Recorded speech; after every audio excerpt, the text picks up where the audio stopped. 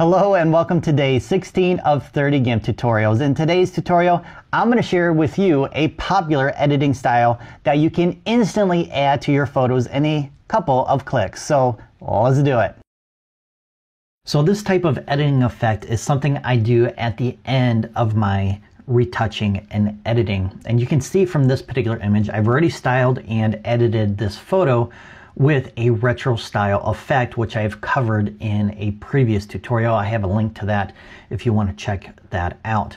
So I'm going to demonstrate this glowing, dreamy, soft, romantic type of look and how much you apply the intensity to your image will depend on your subject. So you can get away with a stronger effect, I would say, for wedding photos like this versus a portrait. So you may want to adjust that accordingly. And I also have a couple other photos here to demonstrate how it affects your image with different types of backgrounds, as well as some additional tips for customizing the glowing, dreamy effect. So it's real easy to create. All we have to do is duplicate the layer, then go up to Filters, Blur, and select Gaussian Blur to blur out the details. So we have our size X and Y sliders here. They're linked together, and when I click over here to the right, it blurs out those details. That's the first step in creating the glow effect. Now, the further to the right you go, of course, the more it's going to blur out the details, and that's going to create a stronger glowing effect. So if you want to tone it down, use a smaller amount. The amount is entirely up to you based on your creative vision.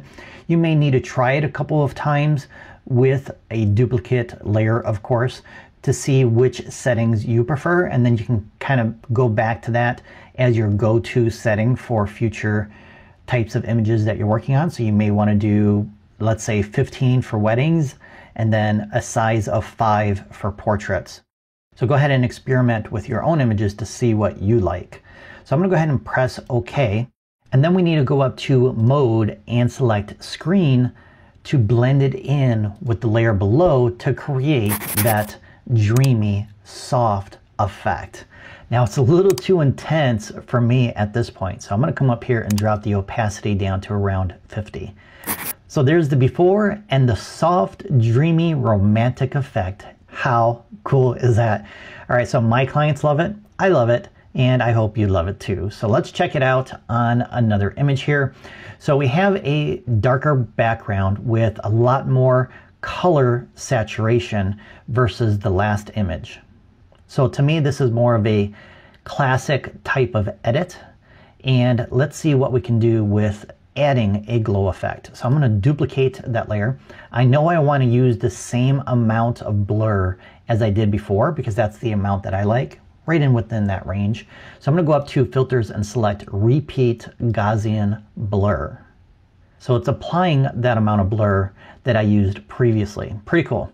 So now we're going to go back up to Mode again and select Screen. And we're going to drop it down to 53, maybe a little bit more. So again, a nice, soft, dreamy look, but who says you have to use Screen?